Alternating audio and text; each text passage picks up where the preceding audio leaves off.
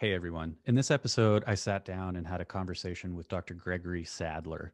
If you're at all familiar with searching for philosophical concepts or figures on YouTube, then you've probably seen Dr. Sadler's channel come up for any number of topics. He's to date created over 1,700 online videos about philosophy. Those videos have been viewed something like 9.5 million times. In addition to this online work, he's also been quite active as a academic, publishing papers. He's the author of a book, dozens of articles, chapters, encyclopedia entries, and other online essays. He's been teaching at university for over 21 years. And he's also the president of ReasonIO, which is a philosophical consulting company through which he gives public lectures, online classes, tutorials, and even philosophical counseling sessions. So I wanted to talk with Dr. Sadler about the intersection of all of these things, both his work online, why he made the decision to start posting videos to YouTube, start posting these lectures over 10 years ago when basically nobody was using the format to do this kind of thing, and to talk to him about the state of the university system today.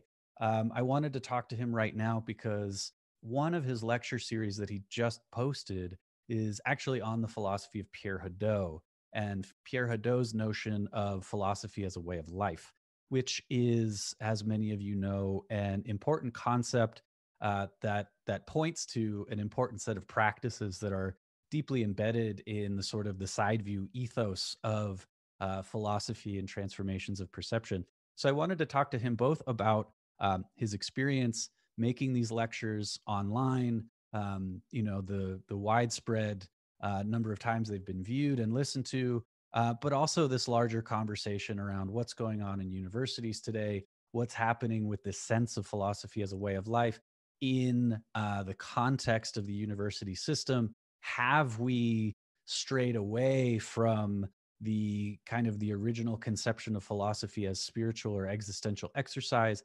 Can those exercises survive in some context in universities today? If so, where is that happening? I ask him all of these questions and more. So if you're interested in these things, and I think if you're at all philosophically minded, these are the questions that we should be asking ourselves today, and coming up with not just good accounts of what's happening and what's happened to philosophy in the university, but what we can do about it. And I think, rather than just have a kind of critical engagement with academic philosophy today, we kind of look into the places where Hadot's criticism makes sense, where it doesn't make sense. What's a sort of a fair telling of that story in a kind of a more complex and detailed way? And then again, what are some of the things that we could be doing to make the situation better? So if those are things that interest you, I hope you like this episode. And without further ado, I'd like to introduce Dr. Sadler.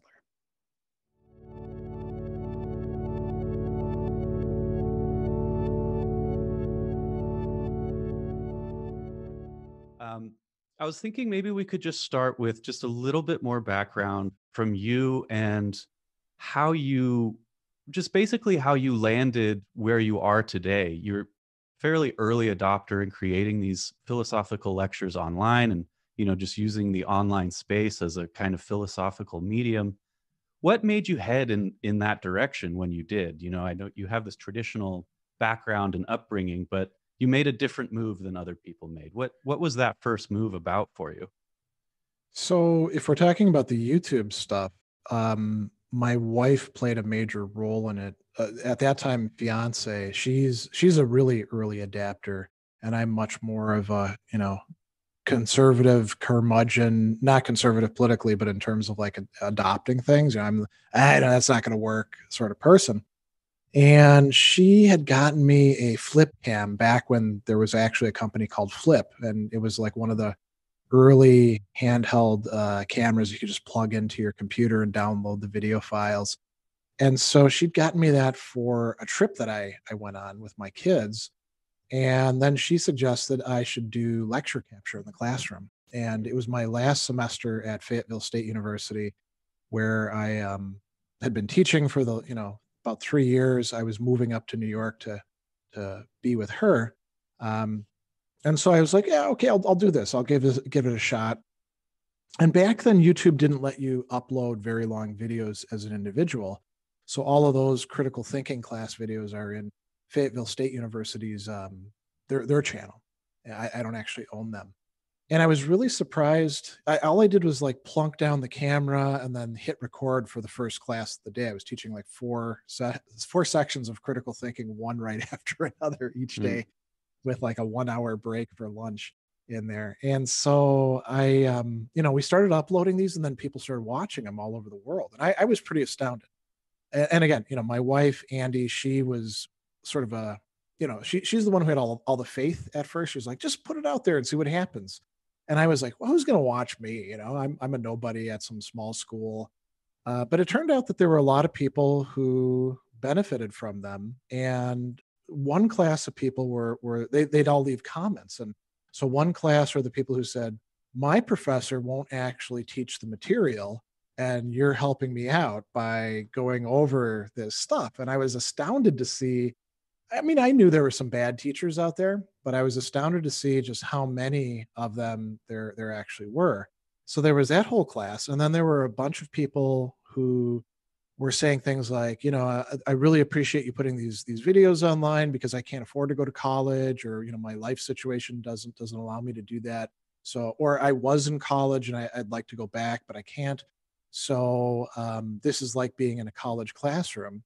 And then, there were other people as well, lifelong learners and other people who said it was a good thing. So then when I moved up to New York and I started teaching at Marist College as an adjunct, they let me video record my classes as well.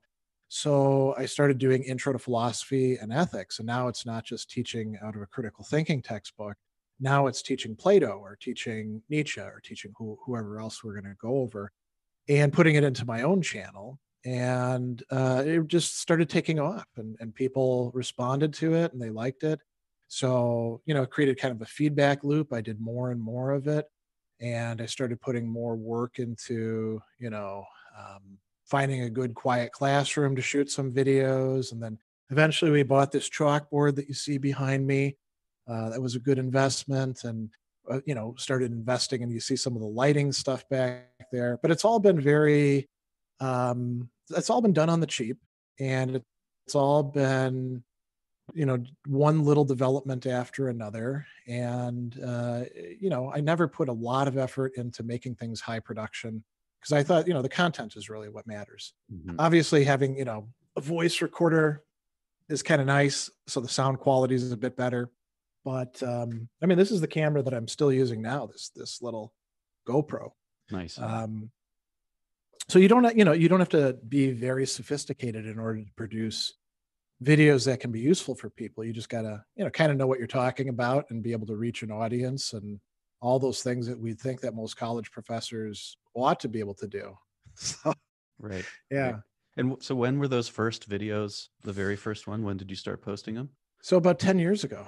10 years ago. Yeah. Yeah. As a matter of fact, I did record some of my own stuff in my own channel. The very first videos that I was doing were what I call Dr. Sadler chalk and talk videos. Mhm. And that was a way to stick it to the educational experts who were saying, oh, a video can't be any longer than 5 minutes or people won't watch it. And Right. chalk and talk and lecture is dead. I was like, I don't think that's true. So let's create some, 17-minute videos and see if people will watch them. And they did. Right. Yeah, that's been, the story that we hear so often is that the internet and social media in particular are shortening attention spans, and the content needs to be fast and immediate, and you're Yeah. kind of in this stream of other people's content, and you're constantly getting pushed down, the rankings and Do in you the do you buy into algorithms. that, or what do you think? Well, so I don't really. I think that's happening. I think that's Yeah. obviously one of the things that's happening. And that seems true enough in certain contexts. Yeah, yeah. I But think that's the key thing right there. It's not a but universal truth. no, but like we have all of these other counter examples, like your philosophy lectures, having, you're putting up some numbers with these videos, more be well beyond what you might just expect from, fairly in-depth philosophy lectures. There's popularity there. We also have, the advent of these long form podcasts, people sitting Yeah. down to have, longer, kind of more nuanced, in-depth conversation. Those podcasts are doing bigger numbers than CNN and MSNBC. Obviously, not all of them, but the major ones are overtaking traditional media just in terms of numbers. Netflix is doing these like, long, essentially like 10, 20-hour movies. So Yeah.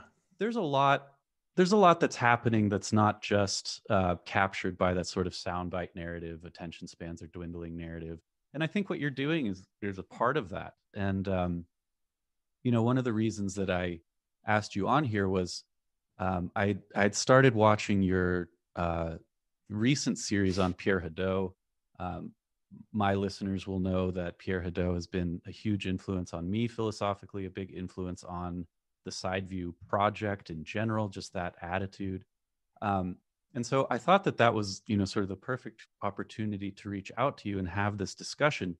You mentioned just now talking about, encountering these people online who are coming to you for not just, learning about philosophy, but to get something more out of the classes they were already taking, Yeah. Yeah. And Hadot um, has some, pretty pronounced criticisms on modern Academic philosophy. philosophy, Yeah. academic philosophy in the university, the professionalization of philosophy, what he sometimes calls discourses about philosophy, sort of implying that what these people are doing isn't actually philosophy. It's a kind of like a sort of a textbook rehashing of Yeah. Yeah. Yeah. theoretical concepts, uh, propositional statements that can be memorized and placed into a system, things like that.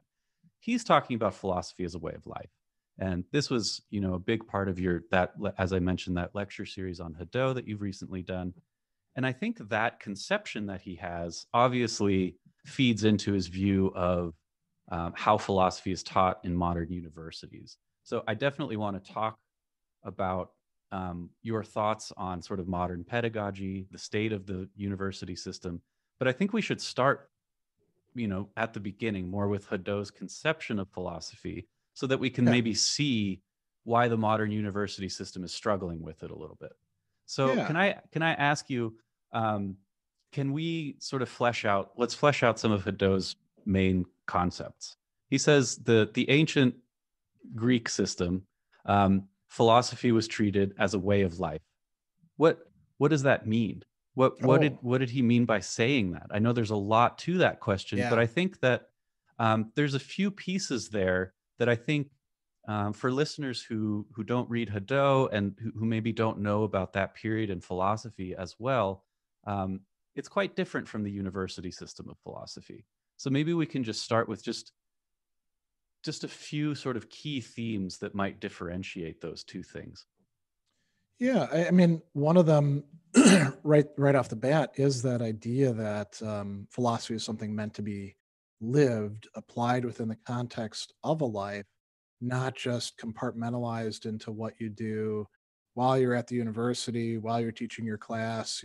As a matter of fact, I'll use an example of one of my former professors who was a really great teacher, but didn't get tenure, and it was at Southern Illinois University.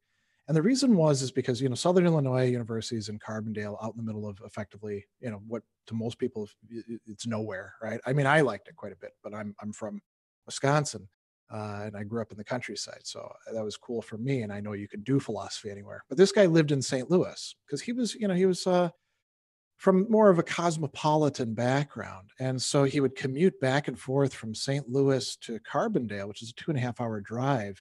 And he'd do it a couple times a week.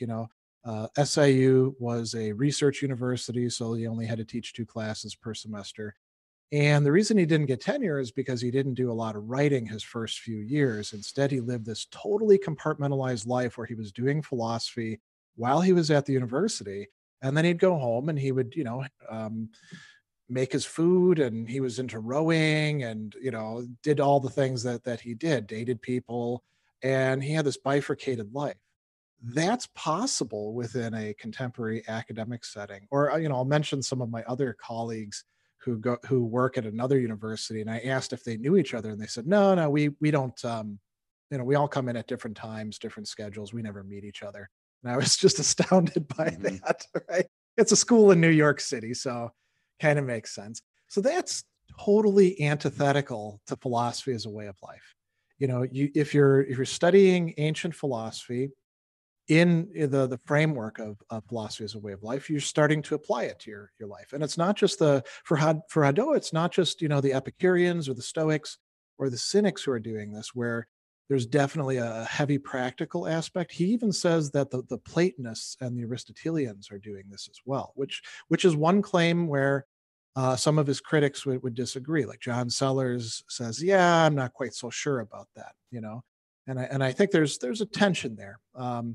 But the idea is that you have to be living out what you're doing, and there are practical implications, even to things that seem to be just intellectual arguments or distinctions. And I was always attracted to this because I'm a first generation college student. I got into philosophy without the idea that it was going to be some game that we played, and I always thought it was going to be something that we could apply. you know I thought that with all my classes.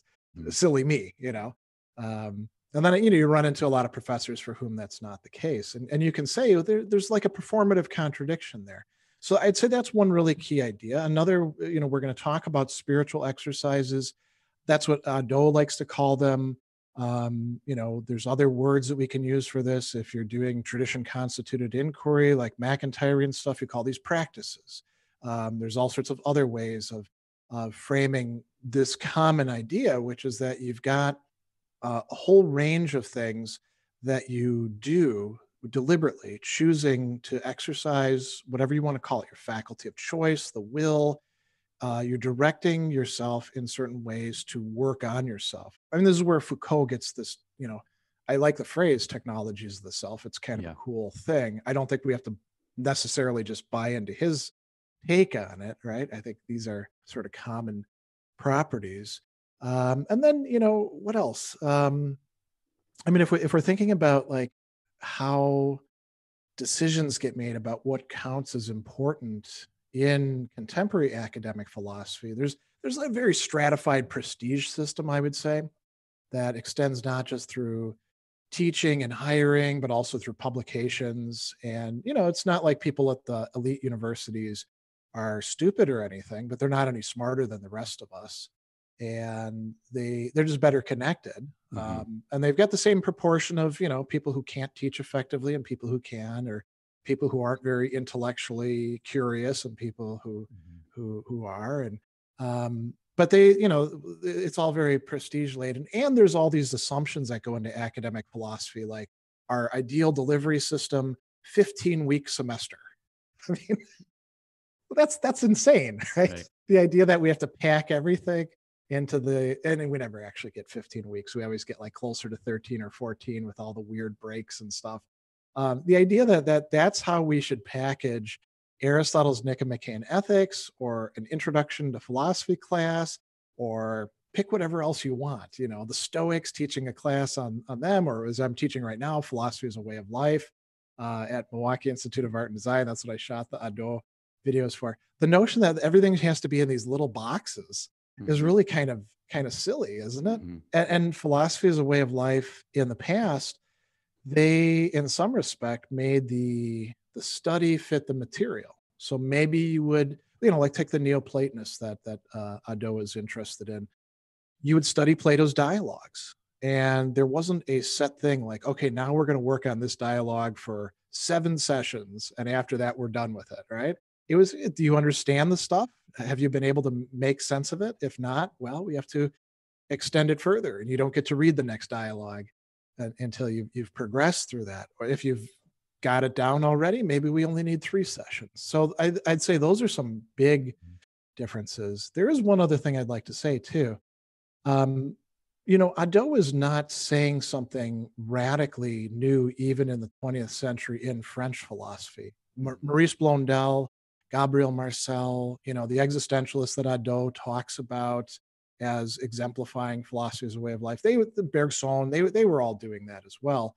Hadot just had a really great catchphrase, and then he kind of set it up for ancient philosophy, how you could read them in ways that would get you away from this overly intellectualist manner of interpreting them. Sure. Where you could see like maybe Plotinus could actually have something to say to you and how you're living your life right now. Sure. Sure.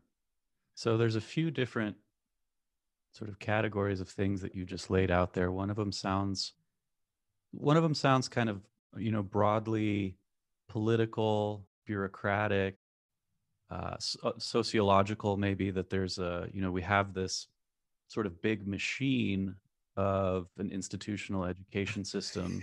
Yeah, you just keep cranking it out. Yeah, it's got gears. It's this very Yeah, modernist kind yeah, of industrial thing, and you get the sort of the assembly line metaphors, and the 15-week slots, and uh, yeah, every topic is the same as every other topic, and there's just like this delivery system, and we want efficiency and uniformity, and then metrics and standards and all these things. That seems like one sort of set of criteria here. The other thing that you mentioned on that I want to zoom in a little bit more right now is this question of spiritual exercise, or oh yeah, ascesis or ascesis. The root of our word asceticism, but is a little bit different from sort of simply abstinence or privation and things like that. yeah, Because that kind of gets more into I want to say content or pedagogy, or style of teaching. And when Hadot talks about these things, he lists several different kinds of exercise, and it seems like yeah, some of them are there, if, or at least, as you're saying, if you're teaching them well, they're present in the university system. Things like close reading and research and critical thinking and writing, and maybe even kinds of self-examination and things like that. Maybe clear speech, like this kind of stuff. That seems there, or at least it translates into that system fairly easy. Some of the other exercises, like fasting, meditation, contemplative yeah, exercise, he talks about like Platonic, theoria, and, theoria in the sense of, beholding a sort of beatific vision that transforms your perception of things, or, creates a metamorphosis. When he goes in that direction, I kind of have to say, okay, those things aren't that common yeah, in university settings. And if those things are in fact sort of primary, or as important as sort of propositional, conceptual, logical understanding, then there's a big problem even with the teaching. And so I'm yeah. wondering, I had Ryan Duns. Do you know Ryan Duns? No, I He's don't. at he's a Jesuit at Marquette. And I just had a conversation with him a few weeks ago where he was talking about reintroducing contemplative practice like into his pedagogy. So he'd actually have his students sit and meditate each class. So there's Yeah, there's things like that don't seem present, but maybe could be. And so I'm wondering, when Hadot says, um, he lifts this quote from Henry Thoreau. Nowadays, there are philosophy professors, but no philosophers. I kind of think he means something like this: that there are people who teach these things, but they're not necessarily practicing um, this other side of the spiritual exercises. yeah, and we'll come back to that, but I would like to say we can even intensify that statement. You know, there's philosophers, there's people who teach philosophy, and then there's placeholders who do something that's tangentially connected to philosophy, but isn't really that effectively connected to it. I would say a lot of the people who are occupying positions as academic philosophers where they're teaching are not teaching anything remotely like genuine philosophy. They're Mhm. teaching things that we sociologically categorize as philosophy. And I'd say a lot of analytic philosophy and quite a bit of continental philosophy falls into that sort of stuff, where, and this is where I think teaching history of philosophy is actually better than trying to just look at the latest 5 articles on this particular question or something like that. you don't necessarily have to be teaching philosophy as a way of life in the classroom to be able to open up doors to students that are going to turn out to be quite vital, because you could be doing history of philosophy quite well and then saying you might go and do this sort of thing on your own and try it out, and then students can do that. But if all you're doing is looking at the latest critique of this or that, you're chasing after the shiny objects, you might say, or sticking to your comfort zone, because that's all, sometimes in some cases that's all you were trained to do. I would say that's philosophy, whatever we want to call it, philosophoid, or uh, we'd have to come up with a new word for something where they're not even doing history of philosophy well. They're not even teaching about philosophy well. Mm. Actually, if you wouldn't mind, I'll go on one other Sure. tangent. The idea of doing an intro to philosophy class or an ethics class in a 15-week period, it's not without any usefulness altogether. I mean, obviously, you can't teach even like a tiny proportion of what's out there, right? So you can't effectively introduce students to philosophy in a truly meaningful sense. But it's a class that everybody who's doing philosophy ought to teach, because it's so hard to teach well. Mm. And you ought to teach it not just to people who are going to be philosophy majors, but people who are definitely not going to do philosophy. They're going to be comm majors or fashion majors or business majors or stuff like that, because that's the crucible in which good philosophy teaching and a lot of thinking gets forged. It's super easy to teach graduate students. They do most of the work for you. You just kind of point them in the right direction. It's easy to teach majors at a elite university, because they're already doing all that work for you because they want to impress you. Mm-hmm. Teaching the people who are like, who is this guy and what's this garbage he's going to teach us and why is this worth my time, teaching them effectively, that's where the real action is. And you can't do everything you want to do in the 15-week format. Obviously, any new person you bring in, you got to throw somebody out. But it is a useful exercise, and you can do that with philosophy as a way of life. I'm teaching that at Milwaukee Institute of Art and Design this semester, and we can't teach all of it, obviously, in a semester. Right. But you can focus on some of the main things, right? So we can do the Epicureans and the Cynics and the Stoics, and talk about Buddhism a bit and do some comparative work. Mm-hmm. You can do this stuff within an academic framework. You just can't do it you can't do it in the same sense that Hadot is signaling, right? Right. Where it would be something you go on and do in addition to that. But you could like I don't want to say make converts, because it's not like converting somebody to a cult or anything, but I'll use that metaphor. You can open a lot of doors for them and say, take a look through here. Isn't there something on the other side that could be interesting to you? And you don't even have to give them a push through the door. They'll go on themselves, some of them, Mm-hmm. Right. and keep reading and studying. And that's one way we could think about the relationship between, philosophy in the university system versus philosophy as a way of life, is that Yeah.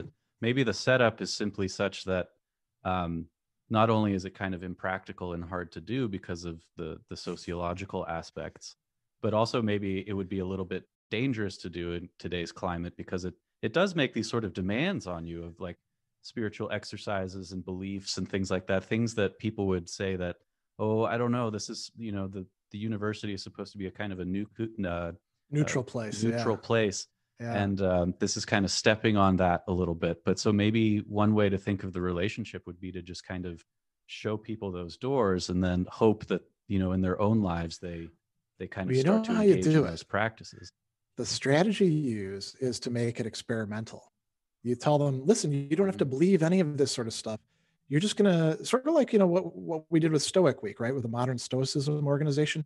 Just going to try to live like a Stoic for a week. You don't have to believe it. You just, try it out and see whether it makes any difference in your life. And, there's a good reason why these philosophies have been around for so long. They do actually make a difference in people's lives. Yeah. So you're giving them the gateway drug, so to speak, but you're not calling it that. You're saying we're going to be experimental and experiential.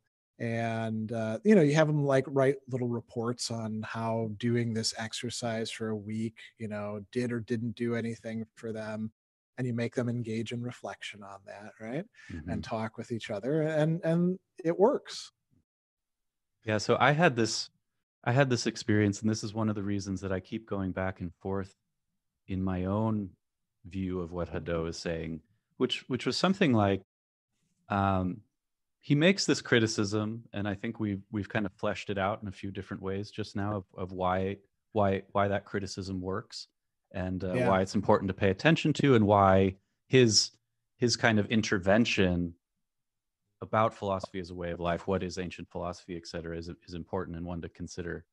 Um, on the other hand, once you kind of get what he's saying and you start to kind of apply it to yourself, and you apply it to the way you read other philosophers. Once I kind of yeah, got the Hadot fix, and then I picked up, Kant or somebody else, somebody who, I had an image in my head, or Descartes, for example, of yeah. I was being going to the say sort he's a of, perfect example because I Abdo had talks about him, well, I right? had this, I was carrying around this sort of very silly kind of Wikipedia entry of Descartes in my head. And then you read it and you're like, how did I miss that he's actually telling you to go through meditative exercises that proceed in this kind of stepwise fashion? And you Yeah, have to have certain meditative insights before you proceed into the next phase. Then you start to see, oh, this is Hadot's Hadot's perspective is widespread among the sort of the great philosophers that we read. They yeah, didn't forget this. They didn't forget to put it into use. And so then when I look at it, and he even, he gives these lists of people for whom the ancient idea of philosophy is still alive. And you end up with, the existentialists, most of the major phenomenologists, the Marxists, like all of these people. And then you kind of go, okay, so if this is gone, but all of the major kind of figures are still using it, can we really say it's gone? It's that's it's right. It's it's not gone. it's not gone. And so It's sort then, of like, the example, we talk about in ethics, the revival of virtue ethics in the 20th century. And that's complete BS. The virtue ethics never went away. It was always being taught, in part through the people who are doing ancient philosophy and within Catholic circles. And, there's all these references to it. It was in this very narrow academic, discourse largely in Britain and the United States where it had gone away. And mhm, yeah, you're exactly right. The same thing is true of philosophy as a way of life. right, It never went away. It was always just kind of pushed over to the side. right. But so I guess I'm trying to kind of inquire into or understand better how we should think about that. I'm tempted to say it's like it's not esoteric because it's right there, but Right. it is esoteric in a sense, and maybe that's the kind of the meaning behind some of this esoteric stuff, is that it's hidden only if you don't have a kind of like way of looking for things, and then if you do, it's right there and available. I don't want this to sound kind of too mysterious, but I'm trying to get at that tension between, on the one hand, agreeing with Hadot and everything we've just said about what's happening in universities, whilst Yeah. also accepting that this is a living tradition that you can step into and be a part of, and that's in some sense never gone away. Yeah. So there's a weird tension there. Yeah. And I would say that there's a lot of different similar projects that are using different vocabulary for this same thing. So, we could talk about like Foucault and his interest in technologies of the self, and Hadot, and we can talk about Alistair McIntyre and other people who are focused on looking at it more in an Aristotelian way, tradition constituted rationality, um, or Martha Nussbaum or John Sellers. These people are all signaling basically the same stuff, and they're often in disagreement. Like, well, who should we turn to? So McIntyre, A. Long in a great article kind of schooled him on how the Stoics are actually exemplifying the kind of inquiry that McIntyre was saying only the Aristotelians were doing. So now we can widen the scope. Is it esoteric? It's not esoteric in the bad sense of like being part of a mystery initiation, and you gotta have all these secrets revealed to you, because you're right, they're there in plain sight. Mhm. But we require perspective transformations to make that happen. And so Right. part of that is getting away from the way that philosophy gets conceptualized and taught within the academy. And part of it really does tie in with the spiritual practices, because by doing things, so I use this metaphor with the Stoics. There's a lot of what Hadot calls spiritual exercises or philosophical practices, where you do them for a while and you're kind of changing things for yourself, like climbing to a height, and now you get to a plateau and you can see a lot further. Hmm. So engaging in the process of negative visualization, if you're only doing that because you read about it in some blog post where it's like a little blurb about, stoic practices that are going to be life hacks for you, you're not going to get that much out of it, right? If you're reading Epictetus at the same time and Seneca, and you're doing this thing, suddenly passages within those works open up for you.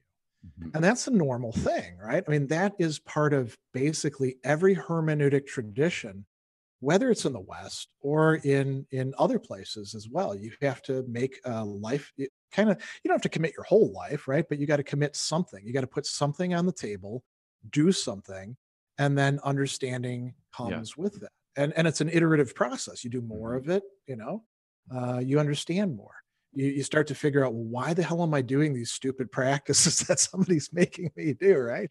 Right. Um, and so it's not it shouldn't be a secret, but it's just our, kind of screwed up human nature and the society that we live in and the way in which we've been talking about, philosophy as academics, that makes it a secret for people. Right. Right. And so there's a, just to kind of reframe what you just said, there are sort of transformative prerequisites Hmm. to insight. In other words, it's not Right. on some level. If you just think of, if you have this image of philosophy as a series of propositional claims that lead up to an argument, and you simply need to understand like the logic or lack Yeah. thereof in the claim, and that's the insight, then you're not going to get some of the other things that we're talking right now, which actually require transformation. You actually have Yeah. to become different in your own sort of being in order to understand what they're talking about. Or maybe there's, a text means something at sort of one level of transformation and it means something else at another level. And so you Right. kind of have Right. Yeah. these kind of iterative depths to the conversation. And I I think a wanted, lot of people distrust, they're like, well, that sounds like it's very arbitrary, like I'm getting yeah, initiated into a sect or a cult, and I'm going to like lose perspective that I ought to have. And, the test for that is, well, okay, jump in, see whether you actually did lose perspective or whether you've got a better, broader perspective, mhm. And you know? this is what I was going to ask you about. Your point about doing the practices whilst also reading the texts, or Yeah. if you're lucky to work with a teacher, sort of a philosophical spiritual director in a way, right? Like where you could set up this conversation in terms of like an opposition between sort of reason and empiricism on the one hand, and spiritual exercise and revelation and Yeah. transformation on the other. But what's kind of being offered is a kind of a synthesis of those two things. So you're keeping your reason and you're keeping your empirical mindset with you. And the practices are actually things that you can engage in an empirical way and go and check out for yourself. This is the claim being made. Yeah. And so don't take it as, it's not, it can sound like an argument from authority or from tradition or something like that. But in Yeah. fact, you could read the tradition as just a series of good empirical practices that people have recorded. And the ones that got recorded are the ones that worked. So you could treat the practice itself as a kind of empiricism. That's one criticism I hear from people when you kind of go in this direction, especially since so much of philosophy today is conceptualized as kind of the home of reason, Yeah. as a Yeah. kind of a bulwark against ideology, propaganda, manipulation, Yeah. all of these other things. It reminds me of William James' criticism of the empiricists, that they weren't empirical enough. Mm, They don't attend to enough of experience. They wind up sort of shoehorning things into categories that fit their models of what counts as, being scientific, which by the way are, like, by this point really outmoded. It's kind of studying history is great. Studying the history of ideas is great because you get to see just how often motifs get reinterpreted, and how what's considered to be cutting edge at one point in time, and if we're not doing this, we're not doing real work, winds up getting thrown out. And James, I have my students read that essay, "The Will to Believe," which I think ties in very well with philosophy as a Hmm. way of life. Unless you actually, in two ways, unless you actually do make commitments, there's a lot of things you're not going to discover. And you can say that's just as true for James as it is for, Augustine, saying, unless believe, you won't understand, right? Taking that from the Septuagint translation of Isaiah. But Hmm. James also talks about, in cases where we've done our due diligence in terms of, like plotting things out rationally, and we don't arrive at a absolute conclusion, we're allowed to use our passional nature, or volitional nature as he calls it, to make the decision for us. That's legitimate, and that's even maybe required in some cases, um so there's all these interesting parallels that can be Right. drawn Right. between these things. Do you mind speaking a bit to your own practices and your own experiences, how you kind of deploy this sense of philosophy in your own life? Oh, I'm kind of a messy guy when it comes to that. I'm not very methodical, you Yeah. know. I do read a lot, and one of the things I did like about Hadot's philosophy as a way of life is his insistence that reading itself, done in certain ways, is a spiritual practice. It's not like you've got the reading over here where you like read about the spiritual practices and then you start doing them, which is a dichotomy that a lot of practice oriented people will insist, and Hmm. I think is a wrong way of looking at things. um, a lot of what I'm doing winds up being, it comes out of the reading. I sort of, as the Stoics like to say, stock up my head full of all sorts of dogmata, all sorts of useful. Um, you could call them arguments, distinctions, passages, and then when I get into a situation, I start applying them. That's not a pursuit that I recommend for a lot of people. I think a lot of people should be more methodical. But I spent so much time from my teens through my 30s, late 30s, just reading all this stuff that I've got a lot more of it, stocked up to be able to use. Um, so there's that. I do apply some practices pretty regularly. Um, I got into studying Stoicism, and also, some of the things that I do with Aristotle and Plato and those traditions, in part to work on anger problems. Mm. I had a lot of struggles. I still do sometimes, but nowhere, thank God, nowhere near like what I used to have when I was younger. And I found that there were all these great insights and practices that were available in these philosophical traditions, right? And so with those, I was a bit more methodical, sometimes journaling or doing things like that. But for the most part, I'm just sort of like responding on the fly to stuff. Yeah.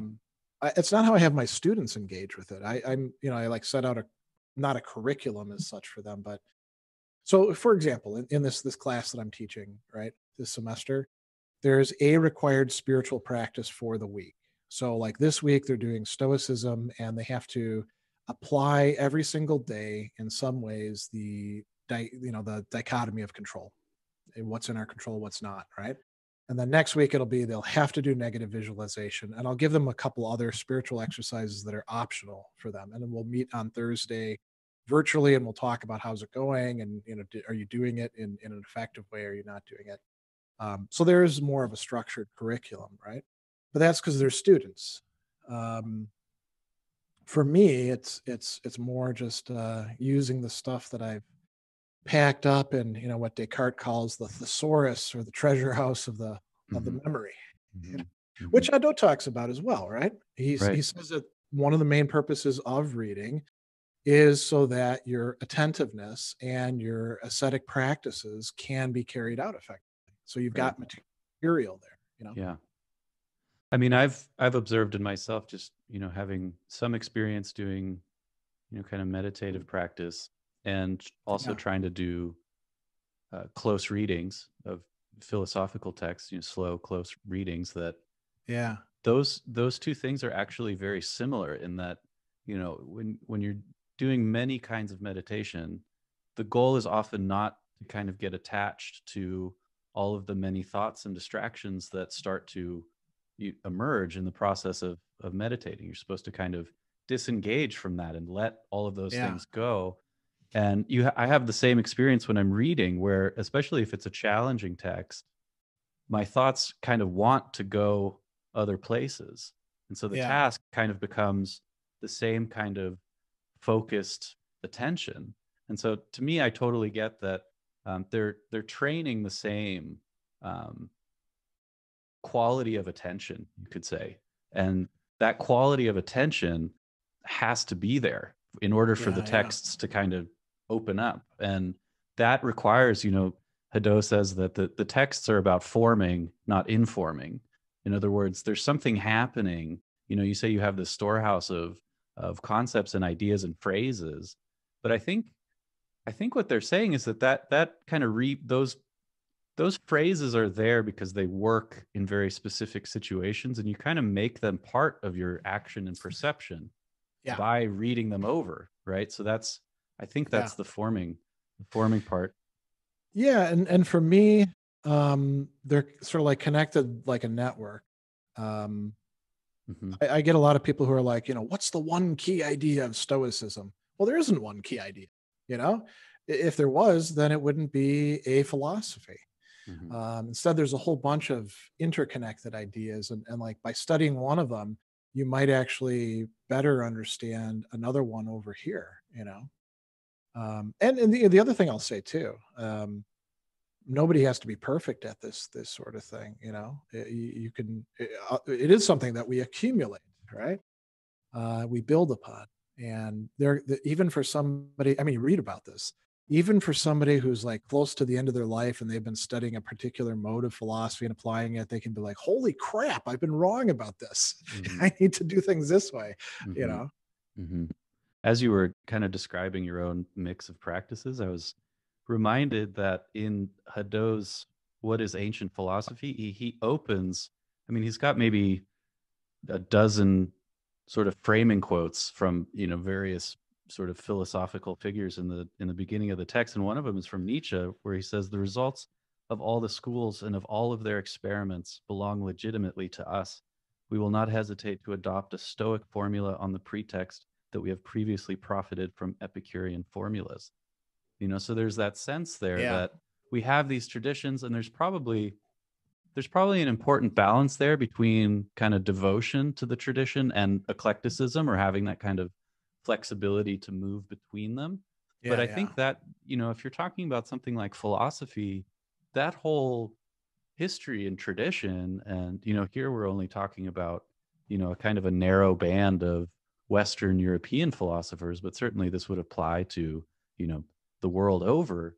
Hmm. But there's quite a lot to draw from there, and we're maybe this actually is a good place to pivot into talking about the internet and what possibilities are available there, because we have access to so much now. Yeah. Yeah. There's so much available, just we can get the texts, and we can get the translations, and we can get the encyclopedia entries, and we can go online and go to these research databases and pull a dozen articles on a book, just like that. And then I can go watch your YouTube lectures, I can go on Twitter, I can go, in many cases I've had the experience where I've gotten a new book, I've started reading it, and I'll just DM the author, because the author's also on Twitter, and then we'll have a little exchange. This is Yeah. unprecedented. This is wild. And for those of us who are moving in those spaces, it's really exciting. And likewise, if you're trying to create philosophy or write philosophically and share it with people, you can do that, I mean, fairly easily. You can create a blog. It's free. The barrier to entry is very low. So Yeah. Yeah. there's all these huge advantages, right? And at the same time, the internet is kind of a giant mess, and a lot of the stuff that happens Yeah. online, I don't want to speak negatively about, just like young people who haven't studied philosophy, just like getting online and, posting that they've, kind of solved the mystery of life or whatever. But there's a lot of that going on. There's a lot of bad reading. So it's definitely like a double-edged sword. But you've been in that game for, quite a while, and you've made it work for you. So what is that? if you're just thinking about like philosophy as a way of life in this way we've been discussing, how does that live on the internet? Like, does the internet make it more possible, or what are the strengths and weaknesses there? Yeah. Um, it's definitely opened up access and connection to people in ways that I think are very positive. Even the fact that, adding the fact that you can have negative interactions with trolls and stuff like that. Even with that, like you said, you can DM an author. There's this possibility of interaction with people. Like I'll do um, one of my streaming things I do every month that I did yesterday is this political theory and practice discussion thing, and it's me talking, but I'm responding to all the comments and questions that people are having on the side after I've done my like 20-minute shtick about, in this case, Hobbes. Next time it's going to be Aristotle on slavery, and that's probably going to be kind of an incendiary one. Um, Given the many different takes that people have, but that almost direct contact that's mediated through these digital formats, like you and me right now talking and seeing each other, um and being able to record this. 30 years ago, this really wasn't much of a possibility. You could have called me on the phone. You could have had a recorder right there, right? Right. There might have been something more sophisticated. So I think, yeah, there's that whole aspect. You're right. There's all this content that's available.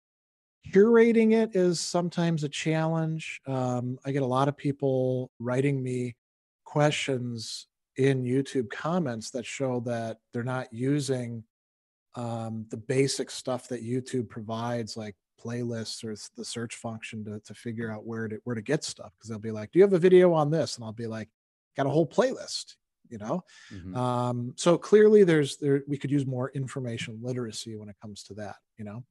And it's kind of tough sometimes to get at a lot of the good content because there is so much bad content out of there. For every good article on, because stoicism is like the hottest game in town for the last 10 years in terms of ancient philosophies that have been popular recently. For every like one good article, there's probably 10 crappy, some guy who wants to make a buck by putting together a listicle things out there. So you gotta Mm-hmm. you gotta be kind of you gotta know a little bit in order to be able to recognize the good stuff from the bad stuff. That is a big challenge. I think there's some problems too, though, that the internet introduces that ancient philosophy or practices drawn from others can be helpful with. Our attention span hasn't, just by the technology existing, been affected, but it is easy to get into these patterns where you're checking your phone, and like Twitter, for example, right? Checking the Twitter app. You posted something funny about ancient philosophy. I got to see if anybody's responding to it, right? It's easy to get stuck in these loops where new habits can get formed, and they're not always good habits. But we have a lot of resources to help us with that, I think. Mm-hmm. Um, what else? I'm trying to think of if I've left anything out of what you're asking me about. Um, Well, I think what you mentioned about stoicism is interesting because I think it shows how, one, that there's tremendous interest in ancient philosophies and there's tremendous yeah, yeah. practical value to them. But then there's the question of how do we incorporate those ideas and worldviews? There's a lot of discussion. Oh, We've right. we've even Yeah. hosted um, on the side view, some articles that I help publish, just on this debate over how much of stoicism can be brought into a modern scientific context. And, Yeah.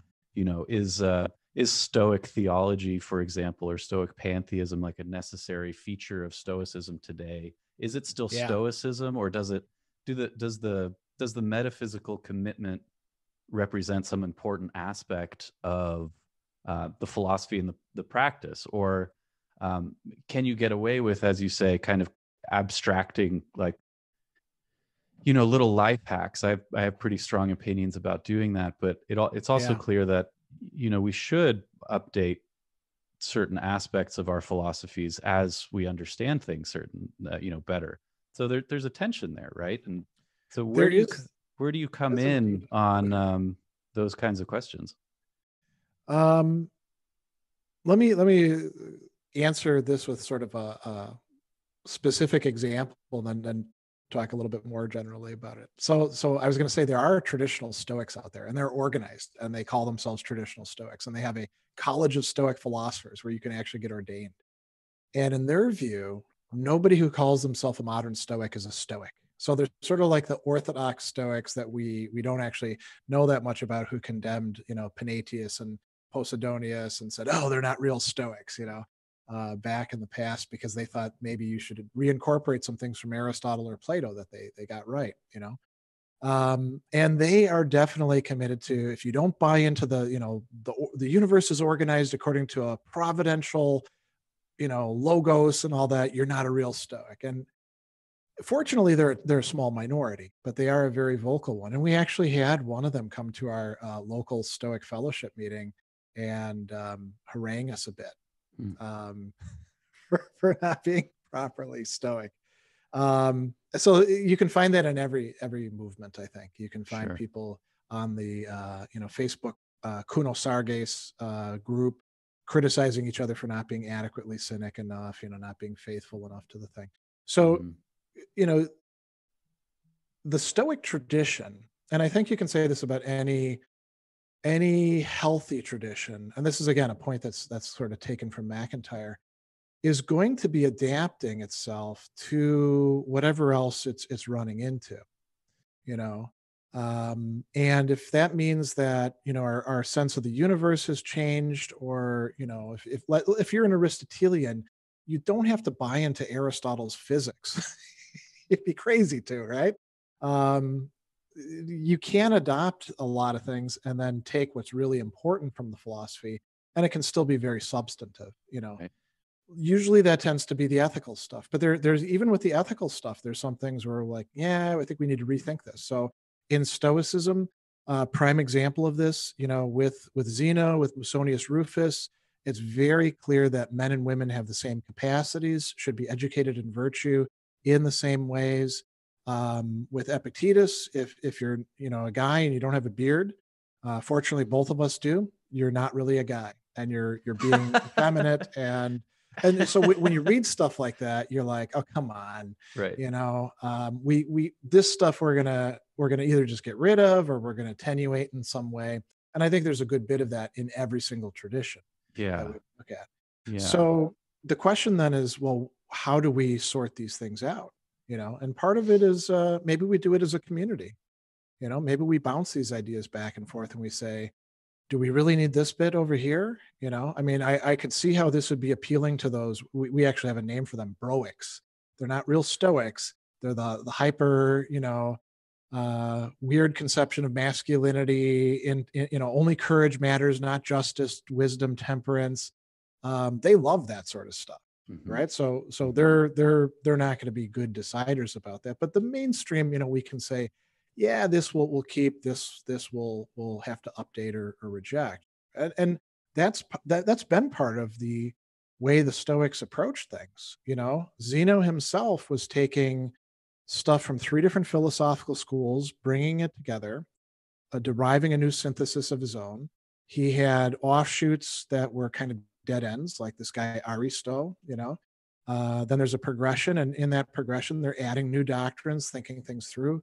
By the time that we get to Seneca, he's even willing to take stuff from Epicureans, who are like, the big baddies for the Stoics. It's almost hard to be worse than an Epicurean. Seneca's willing to say, if they've got something good, we're gonna take it, right? So long as you've got a coherent, like I said, network of ideas that are systematized, it can change over time. Right. Right. It can adapt. What you talked about is like the life hack stuff. That's problematic. I Hmm. think that when you take a philosophy and you're just going to like cut it into a whole bunch of little pieces and put it out, on display, you're losing a lot of what it was going to provide you with.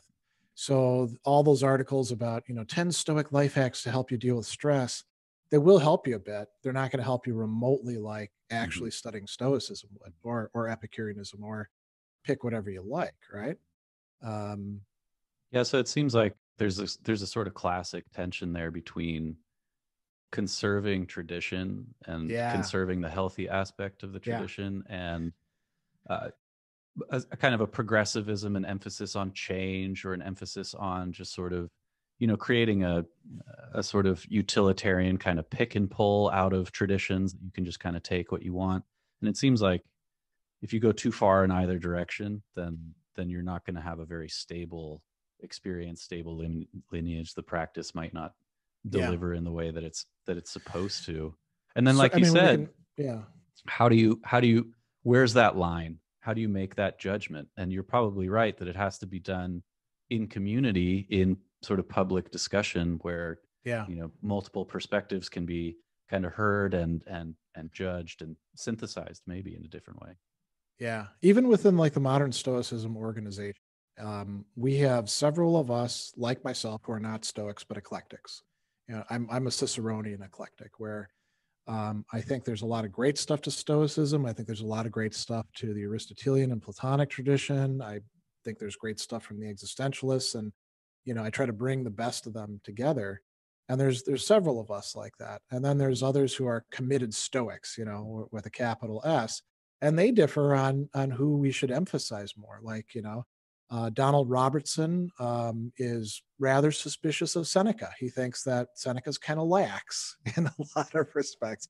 Right. Massimo Pigliucci, big fan of Seneca. So there can be important distinctions even within the same Sure, group. sure.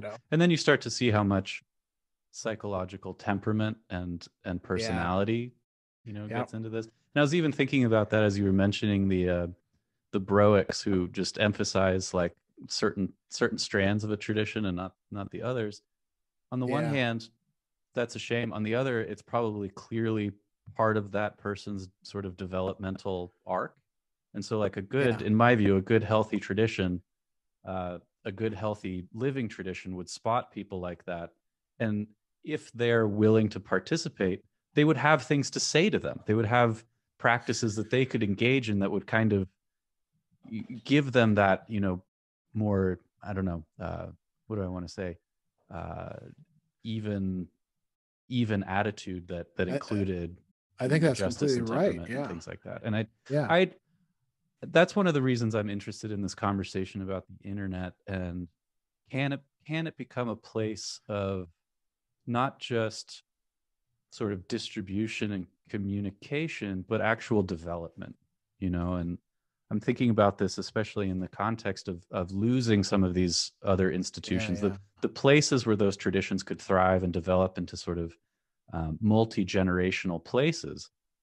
Do you think we could use the internet in some way like that, so that you actually, instead of just having like YouTube videos, like maybe you can actually create something like a curriculum? Maybe it doesn't have an accredited degree attached to it, Well, yeah, we've done that. with ReasonIO, right? Or is that what you're Yeah, trying to well, do? and quite a few people have done similar things. Yeah, there's things like that out there. Yeah. But you know, one of the things that comes to mind right off the bat when we're talking about using the internet to do something more than just have content, out there.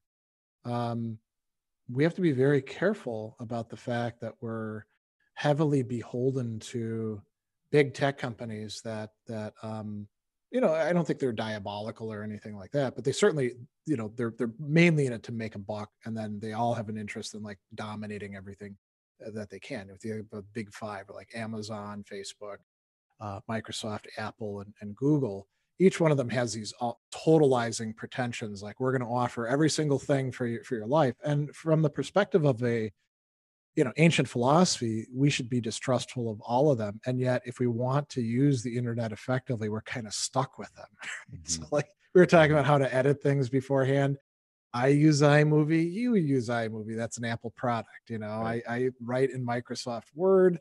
I have Amazon links in my YouTube videos. As a matter of fact, I don't think I get away from any of the big companies.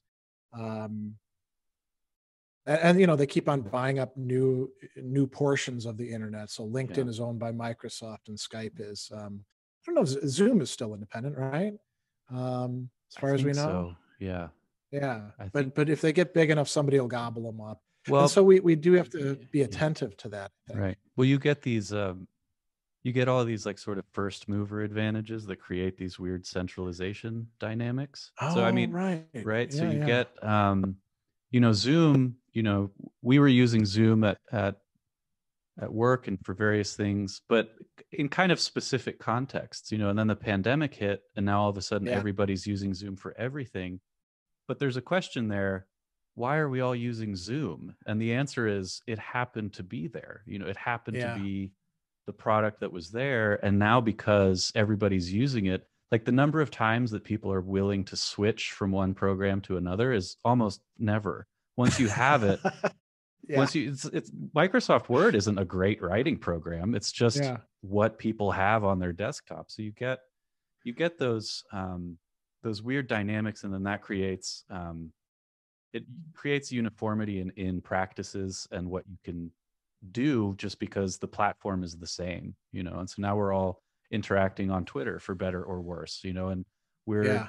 how do things circulate on Twitter? Well, they have these algorithms that prioritize certain kinds of content over other content, and you want to be there because clearly the advantages are still greater than the disadvantages. But um, I have questions like that myself where I have to question, what am I participating in, and what is that doing to me? You mentioned there's an addictive quality to the apps, and they're designed that Yeah. way. They're designed to take advantage of certain aspects of your psychology so that you use them more. And so I think, in this context of, doing philosophy as a way of life, um, how does that feed into what's happening on the internet? Or is the drive to kind of create content um, its own end, or I'm just trying Yeah, to yeah. like conceptualize, like keeping the goal in mind. Like what are you actually trying to do with what you're Well, that's producing? that's a great set of questions, and there isn't like one single overarching telos, I would say, in most cases, but there's a lot of things where we could be prioritizing it, and where it would require us to do our decision making differently. So, depending on what we're actually willing to buy into, if if the goal of philosophy as a way of life is transformation of the self, and this is one of the things I do like about Foucault's article or piece, Hmm. Technologies of the Self. He says it's not like for any telos whatsoever, right? He doesn't say so you can be super successful in the workplace and resilient when your employer kicks you around, right? He Hmm. says there's these things that were traditionally viewed as proper teloe for tele rather for um, philosophy as a way of life, or technologies of the self. Like some of them could be kind of religious in mind, like salvation. Some of them could be about having freedom. Some of them could be about reaching the whatever it is to be a fully developed human being. I think we have to have those sort of things in mind, and not just as like buzzwords or kind of cookie cutter images, but real substantive Yeah. things. And we can ask ourselves, okay, is Apple and my engagement with it, is that being furthered by this, or is it being hindered by it? And we'd have to get kind of, as they say, granular, meaning get down to the particulars. Hmm. It might be that some are worse than others. Maybe Facebook and Google and Amazon are worse than Microsoft and Apple. I don't really know. Right. Right. Um, but we'd have to like explore those things and then make decisions where it actually counts, where Hmm. it hurts oftentimes, Hmm. to do that. So a good example of this is, well, what kind of videos are you going to make? And for me, it was a temperamental thing. I don't like glitzy videos where it's 5 minutes and it's some guy, in kind of a used car salesman voice telling me about what Hume thought and not communicating anything, but having a lot of graphics and stuff like that. I'd prefer to watch somebody in front of a chalkboard who knows what they're talking about, even if Yeah. they're a little bit dry and the lighting isn't perfect, right? Um, and so for me, it was kind of a natural to go low tech, high content, but I think for a lot of people, that would be a deliberate decision, Yeah. you know, because what does YouTube reward? It isn't, doing doing things the way I'm Right. doing them. It's there's a lot of other. I'm not going to name any names because I don't want to be Right. kind of a jerk about it, but there's a lot of YouTubers out there doing stuff on philosophy where they're getting way more views and subscribers, and actually making enough revenue where they could like actually be full-time YouTubers. Hmm. Um, and that's because they figured out that that's what the algorithm requires. But by doing philosophy in that way, and by putting that forth as the model for how to understand philosophy, I think they're doing a disservice.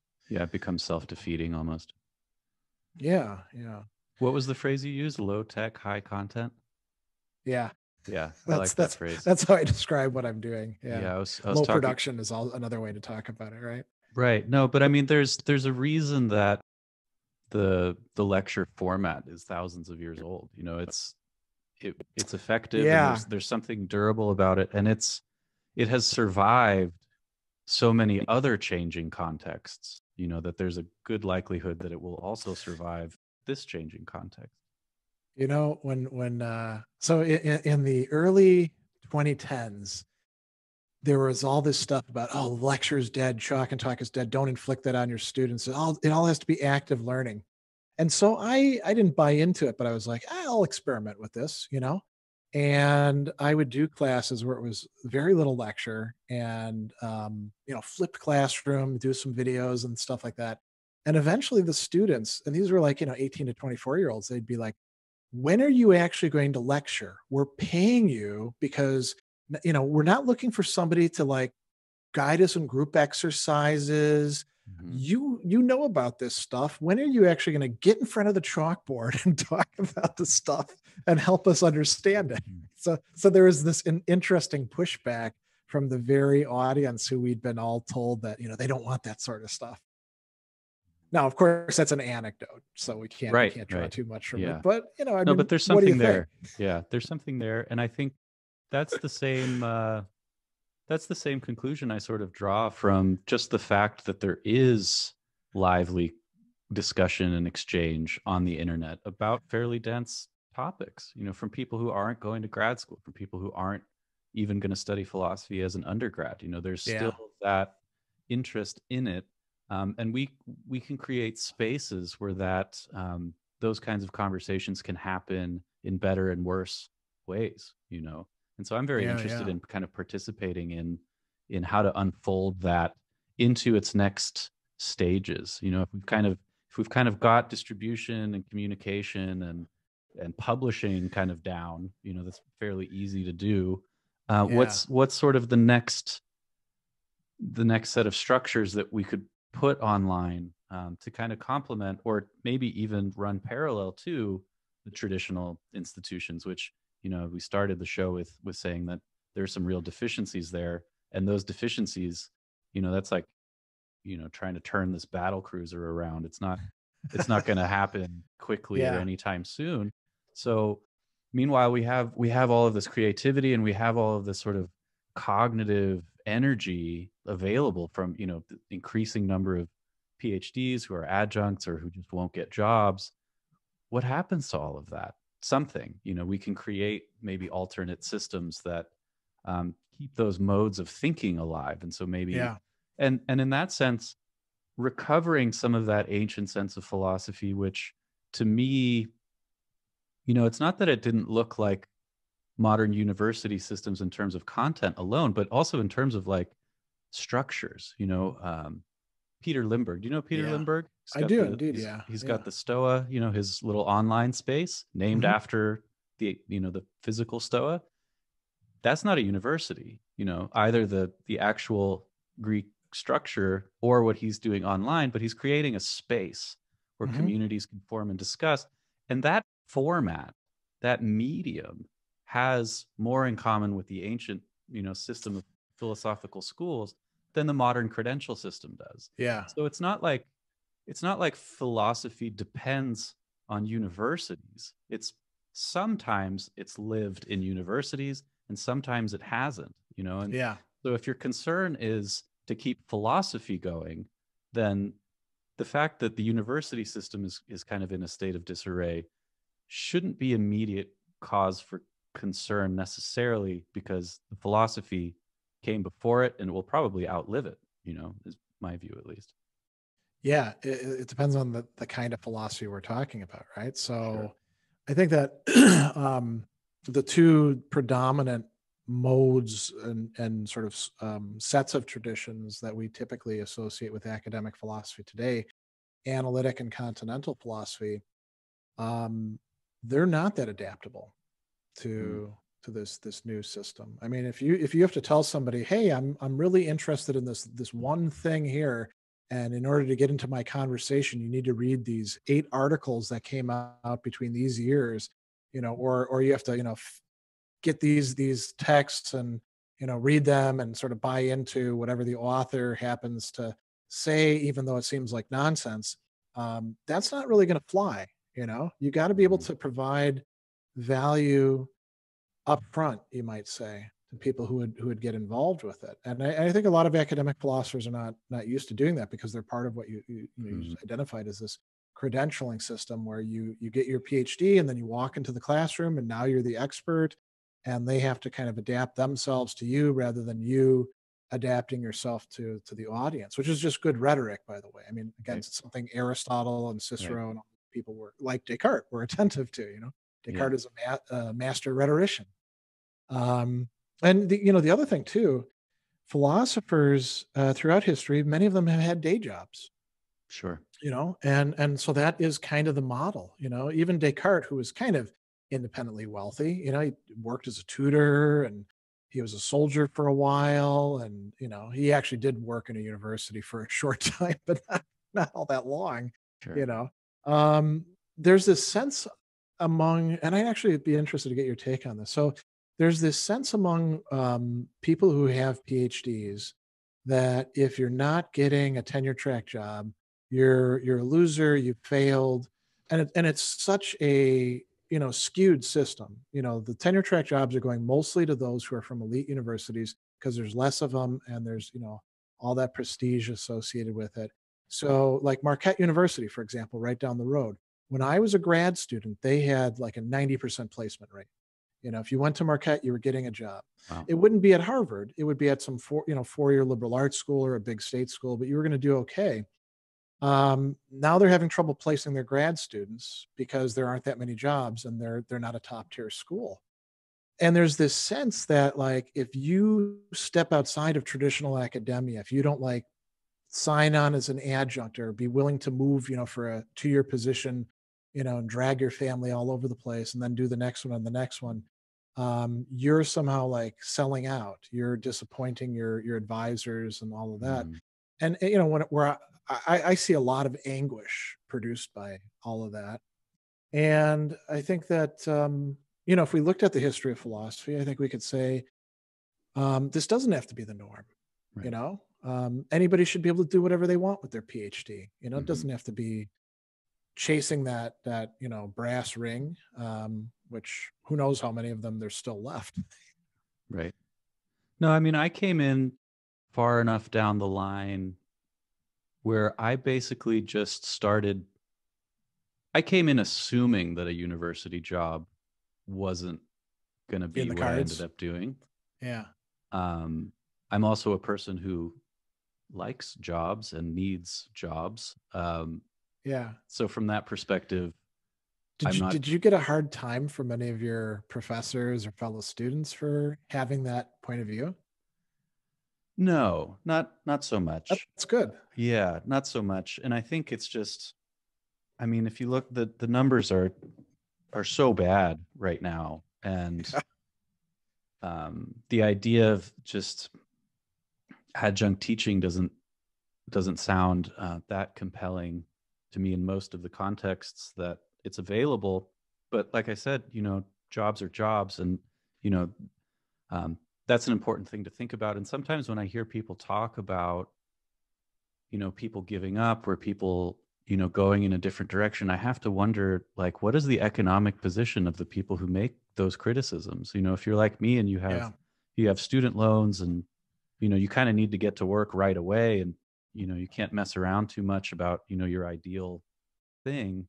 You kind of watch those conversations go by just thinking like, well, what do you suggest I do? Something needs to happen now. So I think there's Yeah. more of a sense that you're gonna create, and this is true, I think, not just of academics. This is kind of a shift in the workplace in general. You're gonna do multiple different things in multiple different spaces, and those things are gonna tend to change over time. So coming up with some like core skills that transfer into different areas is Yeah. kind of how I've set it up. And then, doing stuff like this, having these conversations, thinking about how can I get a little bit of funding to run the side view and run the podcast and publish a journal and things like that. So Yeah. you Yeah. keep these different lanes open, but yeah, I don't know It how places a much greater stress on your own agency rather than like waiting for somebody else to, you know, put you in the slot, so to speak. yeah, And I think a lot of academics are very used to like, well, they're sort of like the old corporate types, right? sure. I just do my job here, and eventually they'll take me out of the cubicle and they'll put me in a nice office, and it Mhm, won't be the corner office, but maybe 30 years down the line before I get my retirement party, I'll get one of those corner right. offices and staff working for me. I Mhm. think that's kind of a prevailing thing among a lot of academics. They're quite passive. Yeah, and that I was actually thinking about that as you were speaking about rhetoric just now, that I've actually had experiences, working with writers, like helping to publish articles on the website, that Yeah, sometimes it's more difficult to get the PhD to write for a broader audience than the person without a degree. And the same thing, giving just speaking online, doing podcasts, things like this. There's a different style of speaking that I think we could do more if you wanted to do something for academics in terms of their training.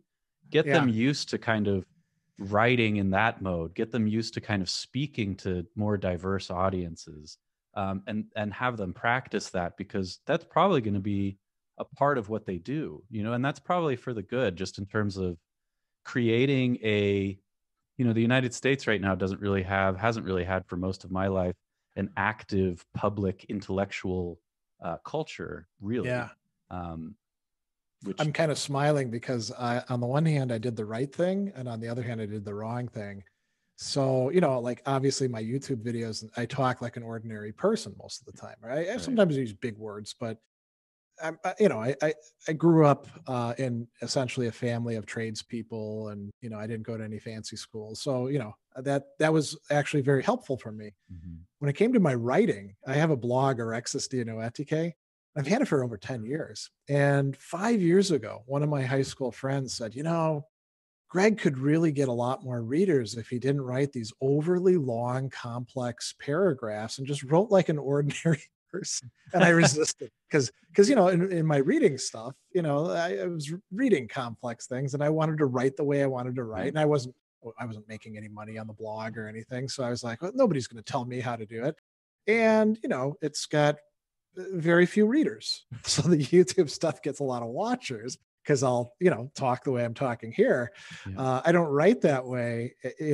I've changed it. Like when I write on Medium, I'm writing in more mhm, simple form. right. So I finally learned the lesson, but Well, it's sometimes, its it's its own skill, and oh yeah, in a lot of ways, it's harder. it's not dumbing it down, which is how it's often framed, Right. right? And sometimes I think it's just about, if you have to use a technical term, just to remember that it is a technical term that other people aren't going to be familiar with. And it's not the word itself that anybody Yeah, has trouble with.